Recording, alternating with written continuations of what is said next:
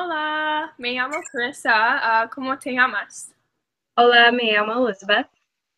¿De dónde eres? Soy de Chaska, Minnesota. ¿De dónde eres? Soy de Dye Center.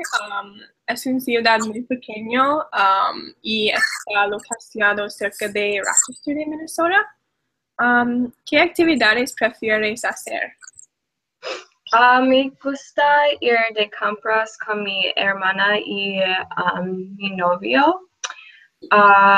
Voy a la parte alta con en Minneapolis con mis amigos mucho y voy a la playa o diferentes restaurantes. Me gusta ver un montón de espectáculos en Netflix. Me gusta ir a nadar y esquí acuático en el lago con mi familia. Uh, a veces me gusta leer, pero sobre todo leer durante las vacaciones escolares. Cuando no tengo trabajo de la escuela para contarse en qué actividades prefiero hacer. Me gusta poner en bajo el sol um, en el verano. Ir para carreras alrededor de la ciudad y también me gusta patinar. También es divertido a andar en moto todo terreno en mi casa novios. Él vive más lejos en el campo y tiene senderos de diversión. Aparte de eso, simplemente pasar el rato en mi casa leyendo un libro, pintar las uñas o ver Netflix como tú. Y también me gusta hacer ejercicio en el centro de recreación y explorar Minneapolis con mis amigos. Por ejemplo, los restaurantes y el Sonar's Bridge. También nos gusta ir de fútbol americano, NLU y voleibol y otros equipos juegan. Sí, ¿hay alguna actividad de alto riesgo que haces?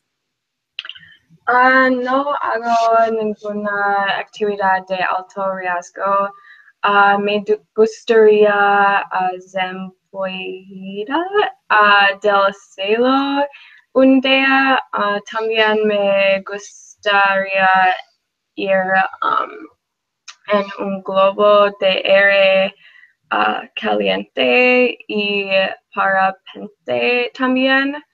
Aquí todos parecen muchos medio, pero mucho divertido. Me gustaría tener adrenalina. ¿Hay alguna actividad de alto riesgo que haces? Yo no participo en ninguna actividad de alto riesgo, pero yo realmente quieren bucear y hacer parapente en algún momento de mi vida. Parece que sería una descarga de adrenalina y que vería sitios frescos. Sería un recuerdo divertido y algo que contar. Um, los videoblogs y lecturas en esta lección discutieron el sistema de educación y la tecnología. ¿Qué cree usted que son los pros y los contras de la tecnología en la educación? Creo que la tecnología y la educación deben ir de la mano. Desde que el mundo es cada vez más la tecnología basada, creo que es justo que la tecnología se utiliza para enseñar y ayudar a los estudiantes a aprender. La aceptación de la tecnología en la aula y que sirva como una herramienta para enseñar a los todos estudiantes también ayuda a los estudiantes a encontrar un uso más adecuada exploración para la tecnología en vez de usarlo para intimidar o causar daño. El uso de la tecnología en la escuela también ayuda a los estudiantes a aprender cómo usar la tecnología para futuro trabajos.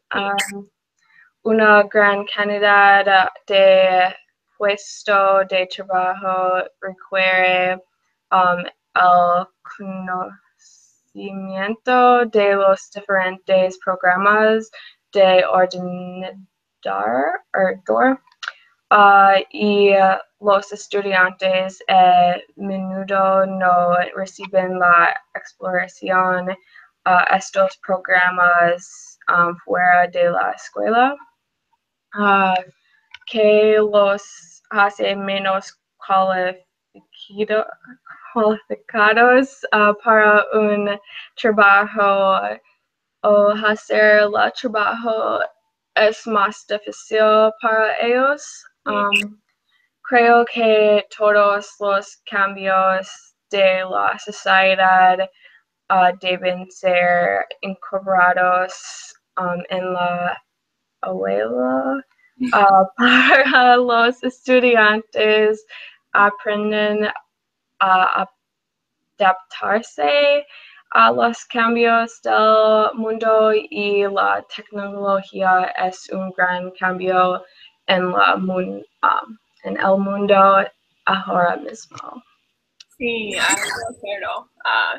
yo creo que la tecnología puede ayudar a hacer los libros que compran más barato y más fácil para los estudiantes, que hace que sea mucho más fácil encontrar la información y para realizar investigaciones y también ayuda a conectar a otros estudiantes. También yo creo que es una muy buena manera para que los profesores hacen sus conferencias más interesantes. Por ejemplo, un PowerPoint o otro función. También proporciona a los estudiantes la opción para las clases de línea que puede ser muy beneficiosos para ocupados, trabajando o las familias o estudiantes de larga distancia como yo en este verano es una buena opción.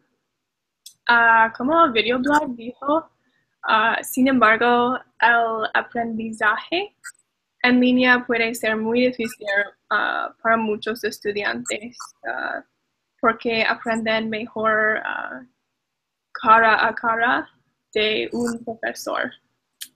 Sí, eso es todo. Gracias por tu tiempo. Adiós. Adiós, gracias.